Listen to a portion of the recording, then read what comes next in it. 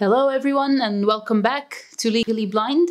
I hope everyone is still coping okay with quarantine.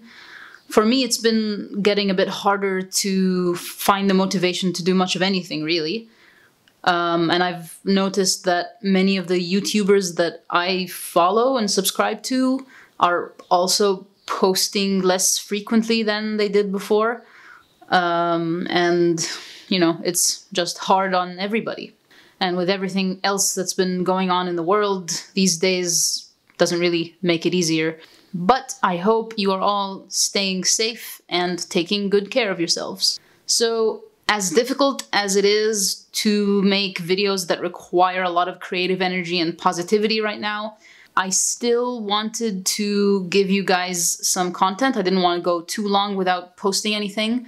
So I decided to give you this slightly technical video today, and it's going to be about features that you guys can use even if you're not visually impaired, but just want to give your eyes a break. I know that this type of video probably is not going to get lots of views, but that's okay with me. This channel is not just about getting lots of views and subscribers, although I do care about growing the channel, but I also care more about making content that can be helpful to people. So even if this video only benefits a small group of people, handful of people, that's okay with me. Also, a lot of people are not aware that these features exist and they might actually use them if they know that they're there. So make sure you share this video so that anyone in your life could benefit from it. The feature I want to talk about today is a text-to-speech feature that is available on Microsoft Office 365. Now, I made a very short video before where I complained about accessibility problems with Microsoft and Windows 10, but I also like to acknowledge when they get something right. This feature is really great and is really easy to use, and it has made my experience using Microsoft Word much more comfortable. Although I still have a bone to pick with Microsoft because they've only made it available on Office 365, which is not the version of Office that most people are going to have on their personal computers.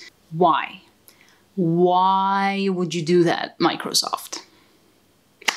But if you're lucky and your workplace has a Microsoft Office 365 license, or if you can get a license for yourself, then you can definitely make use of this really helpful tool. I will also very quickly show you a Firefox add-on that also can read text out loud for you from your browser. And of course I know about the software JAWS, which a lot of blind and visually impaired people use on their computers to read the screen for them. And I do have that software on my computer thanks to the university I work in, but I don't really like it. I find it rather difficult to use, not very user-friendly for people who still have some functional vision, and it really slows down my computer when I turn it on. Maybe someday I will have proper training on JAWS, but for now I just prefer to use these much easier, lighter tools, let's say. So with that, let's take a look at these text-to-speech features. So this is what Microsoft Word 365 will look like when you first open it. As you can see, it's pretty similar to regular Microsoft Word, except that up here, this blue bar is a little bit different. And right here on the left is what is called the Quick Access toolbar.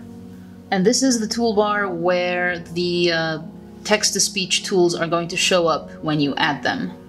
So to add a tool to this toolbar, you need to either go to File, Options, and then Quick Access Toolbar, or what's much easier, just right-click any of the tools that are already on this toolbar and hit Customize Quick Access Toolbar. I need to make my magnifier a bit stronger. So right away this will open this window for you, and on the right here you can see this box contains the tools that are already there, and on the left you have all of the other tools that you can choose from if you want to add anything.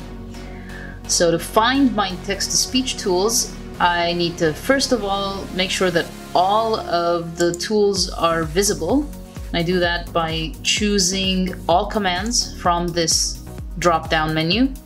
So now all of the tools that are available to add to the quick access toolbar will be visible down here. And there are two tools that can read text here. One of them is called Read Aloud, and the other one is called Speak. And I'm going to find both of them right now. All I have to do is just scroll down to the R's and the S's and find those. Do that right now. And there it is, Read Aloud is the first one.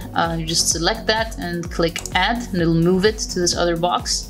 And then scroll down and look for Speak. There is Speak, select, Add, and then hit OK. So now you can see those two tools that we've added right up here. Now let's see how they are different from each other. So this one is the Speak tool, and this one reads the text that you select, basically. So if you just select this first sentence, it'll read like this. They live on the waters of Southeast Asia, dwelling in boats and living off the sea with hardly even a homeland that they call their own. Right, and then if you just leave your cursor there and you don't select anything, and then hit Speak, it will read that word that your cursor is on. There. Just like that. Now, this one, Read Aloud, is a bit different. If you click this now, it will just read the entire document starting from your cursor. And that will look something like this. They live on the waters of Southeast Asia, dwelling in boats and living off the sea with hardly even a homeland that they call their own. They have little sense of time and age. So as you can see, like if I don't move my mouse while it works, the magnifier follows each word, and the tool selects each word as it reads it. That can be useful for some people who want to always be tracking where they are on the page. Also, these controls appeared over here on the right. They only appear with this Read Aloud tool, and with those you can play, you can pause, you can forward or rewind.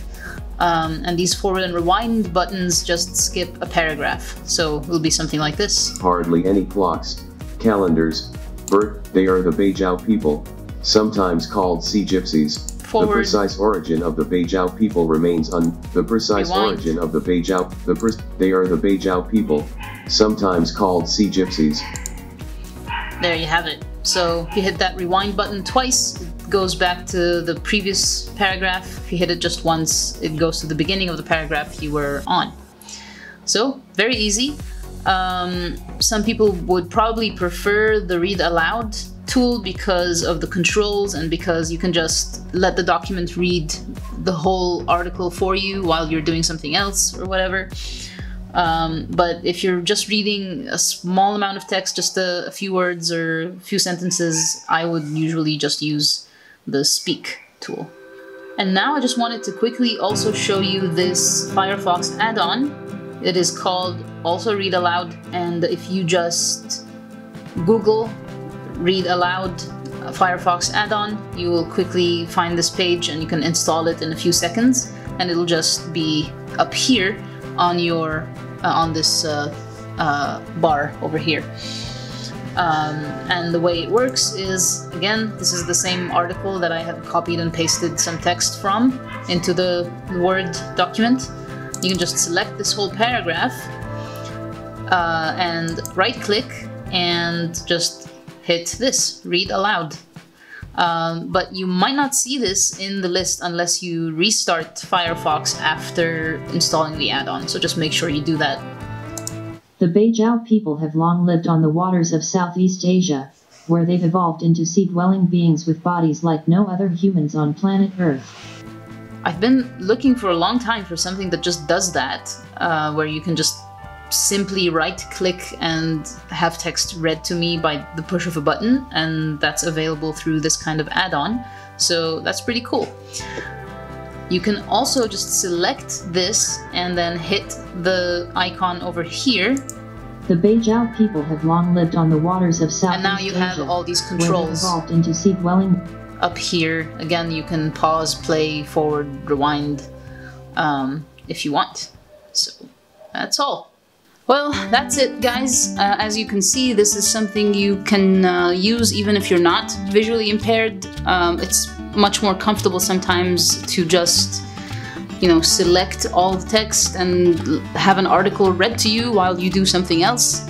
It's very comfortable and easy to use. Please let me know in the comments below if you guys also know about other similar tools and features that can facilitate reading text.